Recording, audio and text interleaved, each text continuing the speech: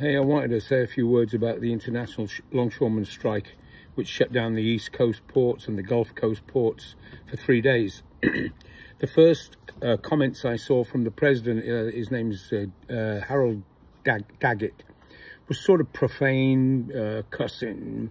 It's stuff I really don't like.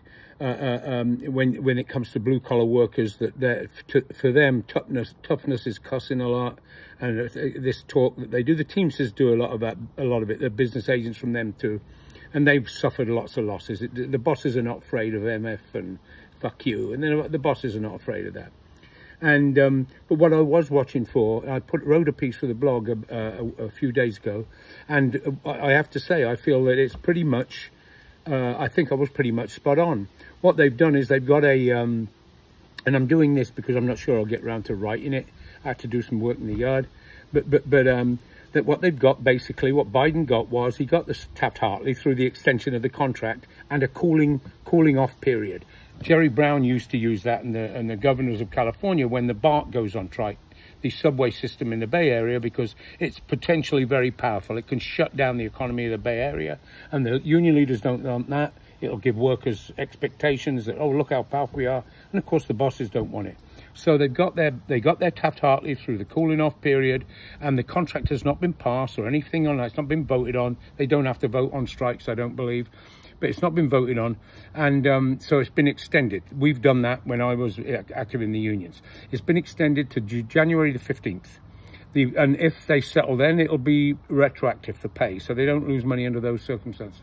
But the big issue that they say they want to take up is the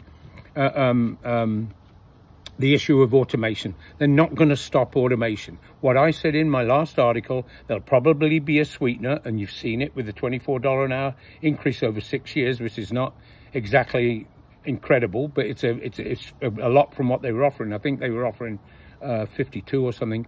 So they got that. They got that. They got the sweetener, and my view is what they will get in January, if it's settled, they will get some sort of deal similar to the deal in 1960 with the West Coast docks and the ILWU, where they will give up jobs, but they will grandfather people in, and they will get some compensation and this, that, and the other. But in the main, it will be the future that suffer.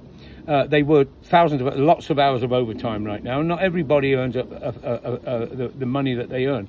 But the thing is when all that cussing and everything else, that tough is bullshit. If I'd have seen comments from him, you're not going to get them from him because he doesn't have the mentality. If you'd have seen one comment or one sentence that we're going to call a meeting with the Boeing workers, sit down and see how we can get together to help win our strikes and help change the face of the labour movement, that would scare the employer. That would scare them. Not but vulgar language, you know, I'm going to throw it. That's to fool his members. It's insulting, really, because blue-collar workers, we do think, you know. We do think, and of course in the letter he sent out, you'll see it, I'll post that, and when he's talking to Biden and Buttigieg or whatever his name is, he's not talking that way then, because they have the real power. They have the real power. But we'll see what happens. But those of you that are not in unions and that have a lack of understanding about them, I hope to get you to think about it, the massive power that they have. Although we're only 7% of the workforce, 32% in public sector, we control the machinations or the cogs of the wheel that work the economy. They just won't use it, and I don't want to go into that here. There's a lot about that on the blog, but that's just a little update in case I don't write. That's my prediction for January.